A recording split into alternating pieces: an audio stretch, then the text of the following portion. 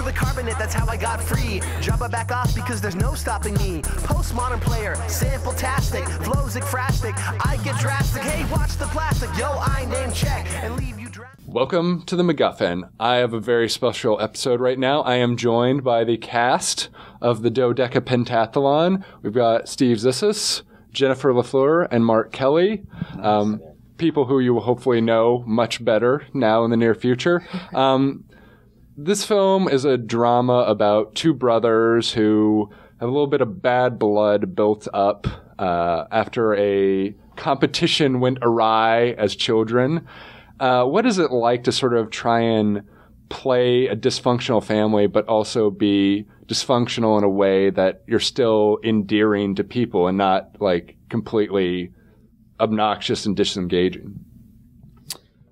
It's a really good question. Well, well, I can say like in my real life, I have an older brother, and I've got two older brothers. Yeah, and when we were kids, he had a very good arm and very good hand-eye coordination. He played baseball, was an excellent pitcher, and he would take pine cones, and he would just start counting.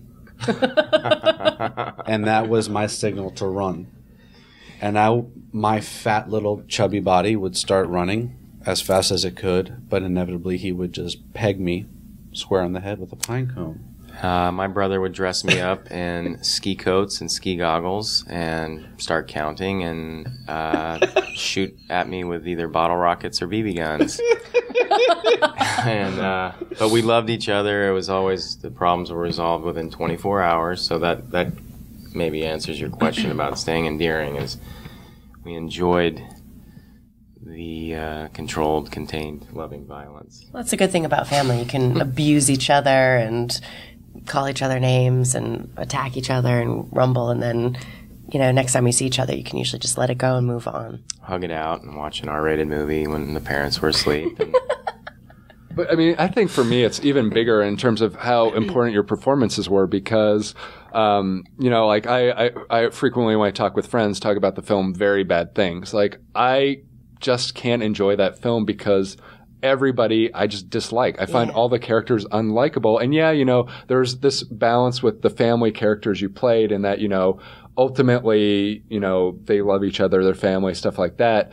But, I mean, you guys have so much competition, like, you know, your relationships get so stretched and stuff that it could have been very easy to make your characters dislikable. Totally. And so how do you sort of make it, you know, dislikability likable? Like, that seems like a challenge as an actor. Well, I mean, even though the film is very much improvised, Mark and Jay wrote a beautiful script that really laid out these very three-dimensional characters. They're very aware that, you know, Mark could very easily just be the D-bag and Steve could just be the depressed loser, or I could be the, you know, snarly wife.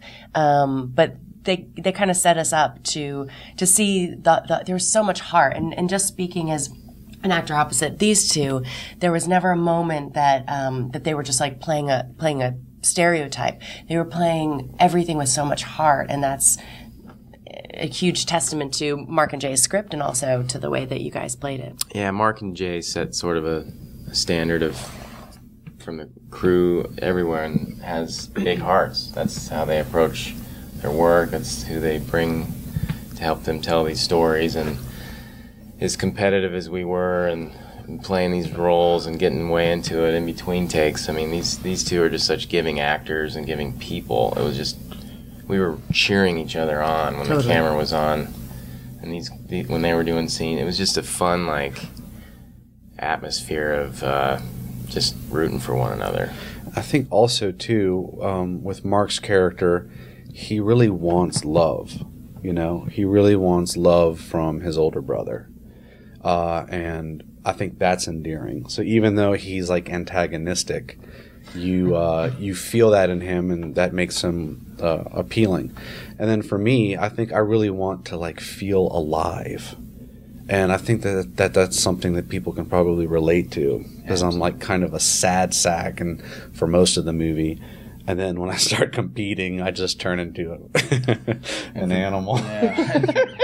for Jen's character, she stabilizes us and brings that reality of like, you know, the importance of the big picture, you know, and family and just stability and, you know.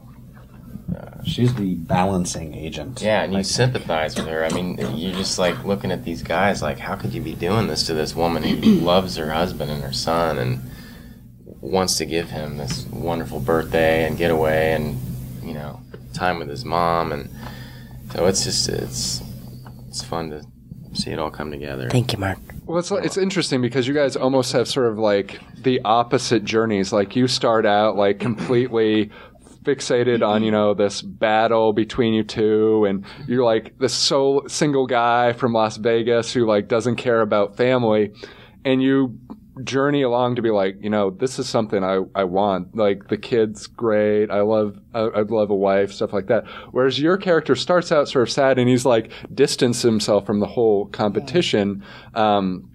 But at some point you really do just sort of snap. What is there sort of like, in terms of like, you know, improv, how do you sort of keep that sort of balance going, because so much of it's just being made up on the spot? You have to keep like in the back of your mind, you're like, oh yeah, yesterday I improv that, or I improv that. Because I mean, if there's actually like a record of it, like it's easier to know what's going on. But if this is like fluidly shifting as things go on, that seems like it would be a complicated, like for me, that would be a nightmare. Yeah. Like that would honestly be a nightmare. Well, Jay Doobie and Nat Sanders edited this movie, and I don't know how, because I think there were probably 78 different versions of the film, and we didn't really know how it was going to turn out. I mean, there were certain days that we would finish and we'd be like, okay, the story's totally different now.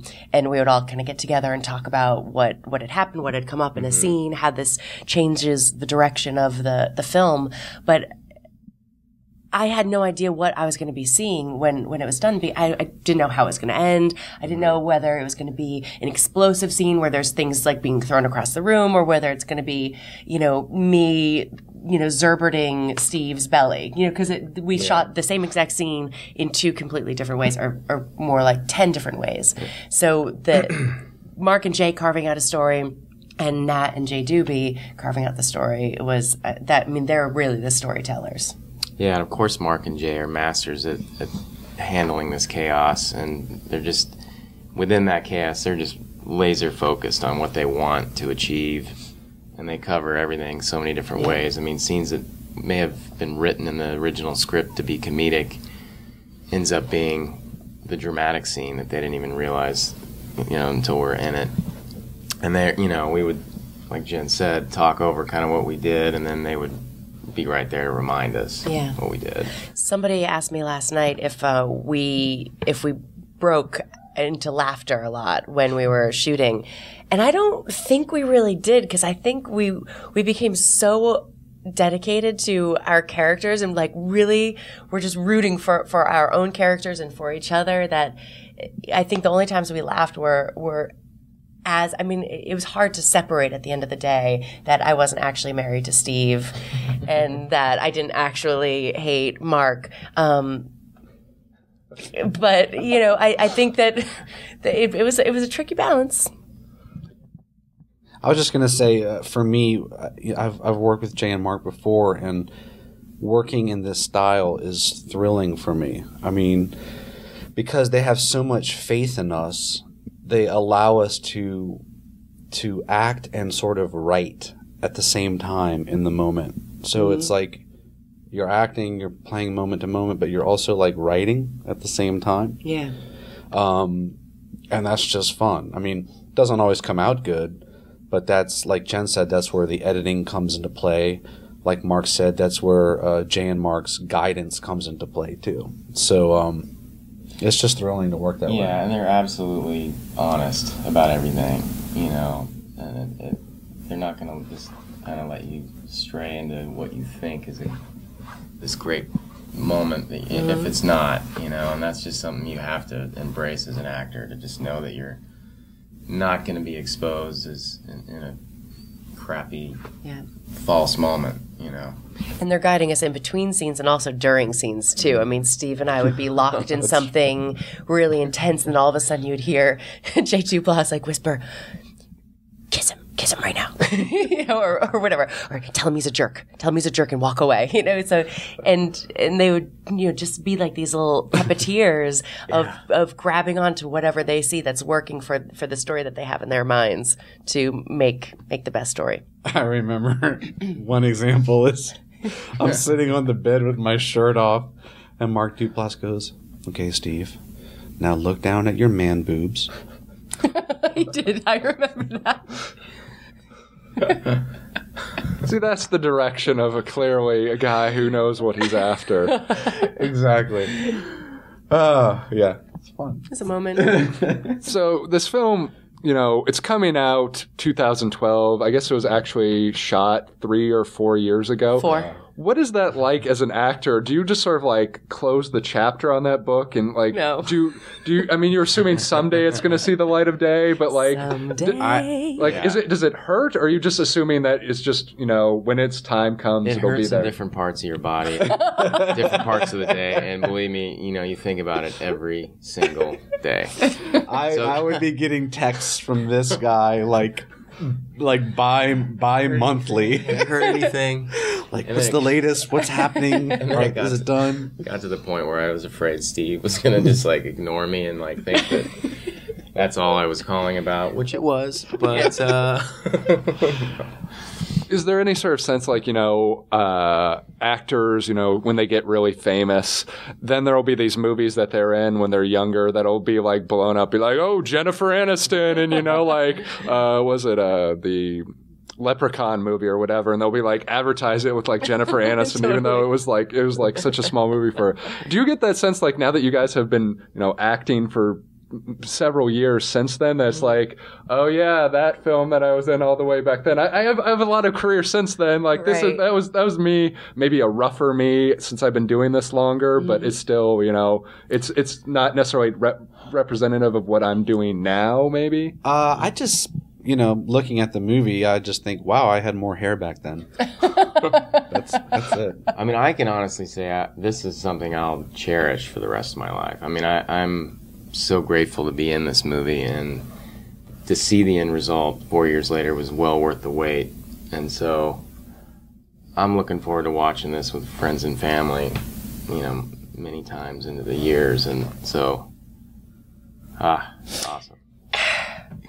It's sort of funny to think about, though. Like, this is something you've probably been telling them about for years now. You're like, oh yeah, I swear I did this movie with totally. you. Or is it finally like gratifying to be able to like show that to the world and really be like, okay, I've been telling you about this for so long. This is an actual movie. We did make it. It's not a lie. I wasn't joking. You start to feel a little bit like The Boy Who Cried Wolf. Like, guys, no, seriously. You know those Duplass brothers? That movie Cyrus? I know, it's so awesome. I'm in their next movie. And then they're like, oh, Jeff Who Lives at Home? I'm like, no, not that one. A different one. You know, and you're waiting and you're telling everybody like, oh, I did this movie and it was so fun, and I think it's going to have a lot of heart. I think people are going to enjoy it, and be able to relate to it. And you're just like sitting there kind of twiddling your thumbs and waiting.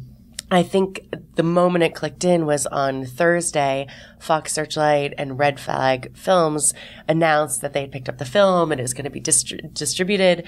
And I got to like put that on my Facebook page and say, it's happening, people. It's real. It's You real. weren't lying. I told you it's happening. And I was like, you know, kind of jumping up and down like, okay, now it's real. It feels very, very real and palpable now. Does it sort of feel like, you know, like a child that you're sending out into the world? Because this was pre-Cyrus. Like, you go way back with them, so to speak. And is it like, finally, you're putting this out in the world to see, and there's sort of like a protectiveness, and you want to see it succeed, and really, because in some ways, I mean, you know, this is an indie film. Like, this is true, like, vintage Duplass. Yeah, I mean, it's like a real passion project, whereas, you know, like Jeff Who Lives at Home, like Jason Segel and Ed Helms are in it. Like, you don't have to do so Susan much Sarandon. to, like, put that out there for people to enjoy it. Totally. So this is your baby that you are pushing out there. Yeah. Absolutely. I just hope they do a C-section. I don't even want to try and think of what that might be. No, I was just going with the baby metaphor. Sorry. Some sort of flash mob or something. I don't know. Just take it out and, without any more pain. Yeah, I don't want any more pain. Yeah. Well, I can't say that. Take the baby out. Painful. What do I know? What do you guys know about childbirth? Okay. But I mean, this was 3 or 4 years ago. You guys have come a long way since then. What of note have you guys done since then that you might want people to check out now that they're going to find out more about you and go look back at your careers? And what do you guys have coming out going forward that people might want to keep their eyes out for? I want them to see my slimy role in Jeff Who Lives at Home, where I try to wreck a marriage in a way. I know, and I enjoyed it very much. I've gone on record as saying that's my favorite film thus far this year. So you did a good job with that. Thanks, really bro. good job. I've just been up to a bunch of little things. I do a lot of theater in New York, and I just finished a little indie film called Mutual Friends, which will come out probably later this year with a great cast of awesome indie people. I've had the pleasure of reoccurring the role of Dale on Mad Men, and that's awesome. It's an incredible place to work. And I had a thriller come out. It was very personal. Started as a short called Removal, starring Billy Burke and Oz Perkins, And you. and myself, and Emma Caulfield and Elliot Gould. Wow. And it's a fun mind bender thriller, and then. A movie called Answers to Nothing that Roadside Attractions released in December. That's a kind of a crash-style drama. Wow, very cool. And websites, I'm presuming, Twitter or something. People need to be able to get in contact with you. I've just started tweeting at this festival, actually. I'm at Lafleur Jennifer. And you just started tweeting too, Steve. I just started tweeting. I'm at Steve Zissis. I'm at Go Mark Kelly. Awesome. Well, thank you guys so much. I wish Thank you luck you. with Do-Deca-Pentathlon, and you can find more interviews at MacGuffinPodcast.com.